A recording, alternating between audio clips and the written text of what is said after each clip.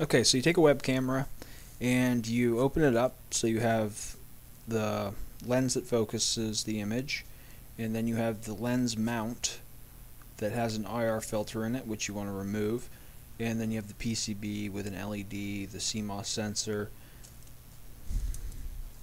and this is the modification stage.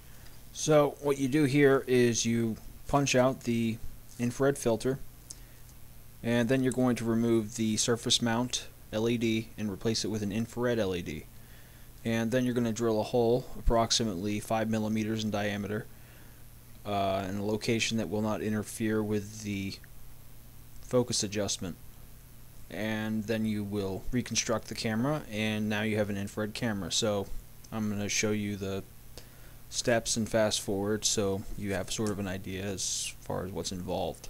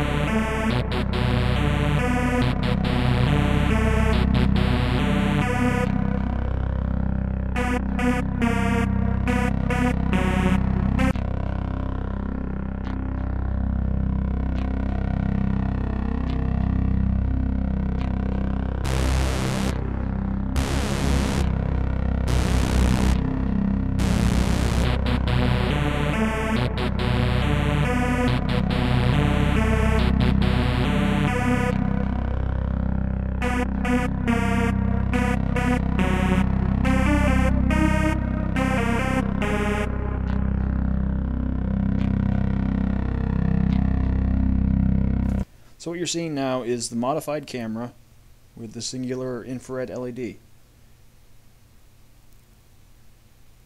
And I assume you can see my hand in front of the camera at this time.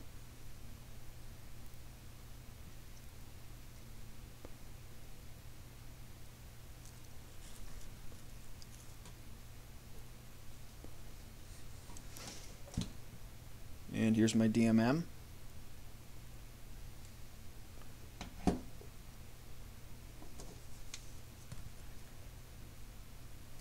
And now here's an infrared remote control, which I'm using as a flashlight.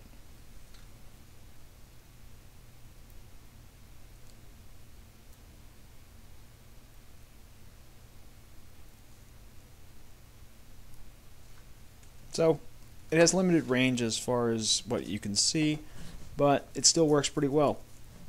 Thanks for watching.